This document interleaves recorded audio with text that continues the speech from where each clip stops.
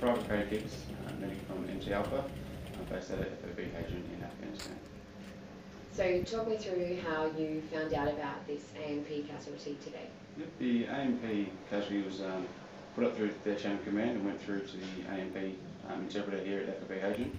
He came down and informed us of there's going to be a casualty coming in. And so what's your initial reaction when you find out that there's a casualty coming into the medical centre here? So every reaction is the same. We activate the resus team, and one of the medics or the CFAs will go down the front gate and pick up the casualty and bring them back down here, and then we'll assess the casualty and go from there. And so the ANP casualty, how did he come into the base, and what did he do when he arrived? What did you do when he arrived here? The casualty was dropped off at the front gate by one of his drivers. I went down there, picked him up and brought him back here. Upon arrival back at the resus bay, we noticed he had a gunshot wound, so different protocols came into place and we started treating the bleeding. And so who was here in the resus bay conducting that triage and assessing the patient and providing treatment? So we had one Australian medic here, being myself, and an American medic.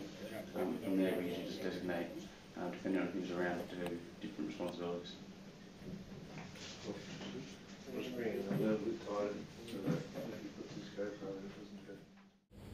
So when the bird takes off from TK, we get a call to Hadrian. It gives us about 7 minutes notice. From there we package the patient up and take them outside. One person will throw the smoke so the helicopter can determine the wind direction. Another person's on the radio to call them in. And from there we hand over to the AME medics who take them back to TK. Do you want a question? Do you want to ask a question or just go? Do whatever you need. Okay, cool. So from the front gate we picked up the casualty and brought them back down here with the two medics that were here, being the Australian and the US medic. We designated roles to one for observation, one for cutting off the clothes, and one for checking down the wounds. So it's really just organising who's going to be doing what in the resus bay. And what other people are in the resus bay? What other roles are there? It's usually just the CFAs. If we don't have any, we'll just get anybody that we have on hand.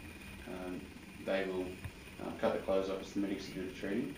We'll also have a SIG in here who gets the 9-litre ready to go, take it down to the CP, and from there we send off the 9-litre. So in terms of the treatment and the teamwork today, how did that work? Today went very well. It was a very smooth resus bay. Everyone knew what was going on. We decided to cannulate the casualty, give him some pain relief before packing the wound. Upon packing the wound, we realised it hadn't worked again. So we restarted it, packed it again and covered it up. And just kept his bleeding going because he had lost a lot of blood before getting in. And so you made the decision to call for him to be evacuated to Town. Just talk me through that process, putting in the 9-liner and getting you approved and that sort of thing. Sure.